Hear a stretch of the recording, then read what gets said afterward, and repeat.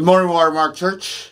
This coming Sunday, we start our brand new series called Almost Home. It's from the book of 1 Peter and 2 Peter. One of the greatest surprises about humanity is how much we can survive if we have one thing, hope. For instance, think of some of the worst conditions possible. One of those would be the people who were imprisoned in Germany through World War II. We see this in the survival of victims of the Holocaust. These people suffered brutal conditions.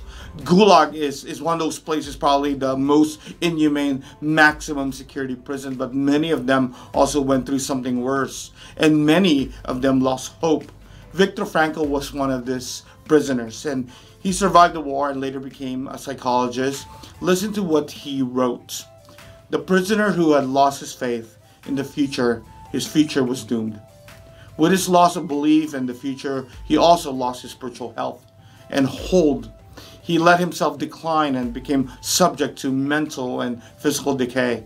Usually this happened quite suddenly in the form of a crisis, the symptoms of which were familiar to the experienced camp inmates. Usually it began with a prisoner refusing one morning to get dressed and wash or go out of the parade grounds. No entreaties, no blows, no threats had any effect. He just lay there hardly moving. If this crisis was brought about by the illness, he refused to be taken to the sick bay or to do anything to help himself. He simply gave up. There he remained lying in his own excreta and nothing bothered him anymore. We simply can't live without hope.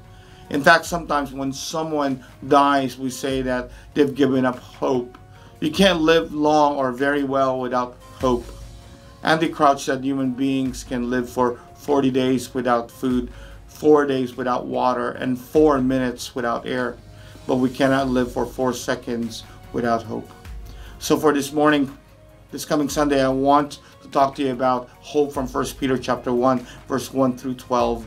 And in this time that we're living in today, we need hope that we are almost home. May God bless you. I will see you all tomorrow.